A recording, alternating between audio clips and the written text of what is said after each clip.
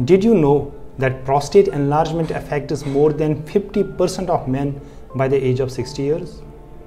Today I want to talk to you about a minimally invasive procedure called Prostate Artery Embolization, or PAE for short.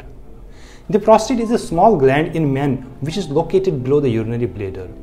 As we age, the prostate can enlarge, which is called as Benign Prostatic Hyperplasia or BPH. This leads to symptoms such as difficulty in urination, increased frequency of urination, or nocturnal urination. These symptoms can greatly affect the quality of life. PAE is a cutting-edge procedure that can provide relief for this problem.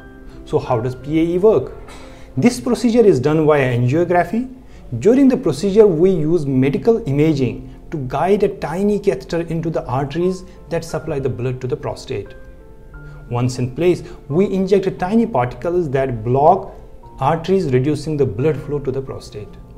This reduction in blood flow causes prostate to shrink and provides the relief to the patient.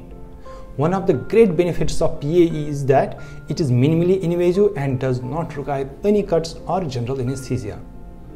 Recovery is usually quick and most patients can go home within a day. Over the next few weeks, patients experience significant improvement in their symptoms. PAE thus offers a less invasive treatment option with fewer risks and fewer side effects. It is an excellent option for men with prostate enlargement. If you are experiencing symptoms related to an enlarged prostate, reach out to an interventional radiologist to discuss whether PAE is right for you.